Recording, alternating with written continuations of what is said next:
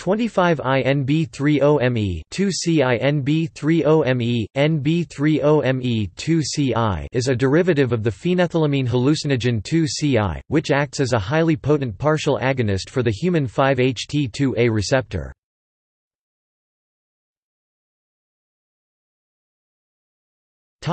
Legality.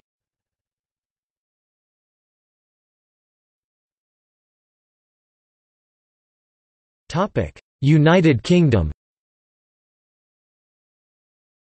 This substance is a Class A drug in the United Kingdom as a result of the N-benzylphenethylamine catch-all clause in the Misuse of Drugs Act 1971.